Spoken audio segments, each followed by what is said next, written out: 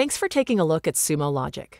I'm going to give you a tour of our observability solution for AWS that will give you an idea of what it's like to manage and monitor your applications with Sumo Logic. This is the Explore view. It is the bird's eye view of all of your AWS accounts and services, and it's where most people first look to get an overview of the health of their applications. Here you can see I have 3 different AWS accounts, and within each one, I can see the regions and services within the accounts. This is pretty unique.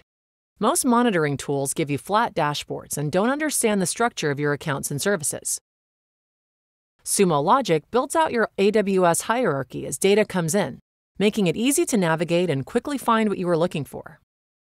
Here I can see the overview dashboard for my production account, which shows a rolled-up summary of the health of all services in this account. Here I can immediately see that my load balancer has a spike in errors. Through these views, Sumo Logic helps bubble up the issues without you looking too hard. I can easily jump from this overview dashboard to a dashboard specifically designed for load balancer data. Now I can see that the load balancer has a spike in 500 errors. I can pivot directly from the metric alerting me to the issue to the logs related to this entity. Sumo Logic connects the dots between different sets of telemetry, better than other monitoring tools. And this saves you valuable troubleshooting time. Now, take a look at the events of interest. This shows anomalous events that occurred in this account.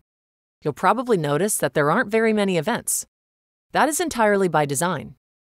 This Sumo Logic Root Cause Explorer uses machine learning to highlight just the most important events. We will come back to this in a later video.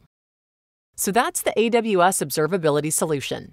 Next, we will take a look at how to get data collection set up and how to automatically keep everything up to date.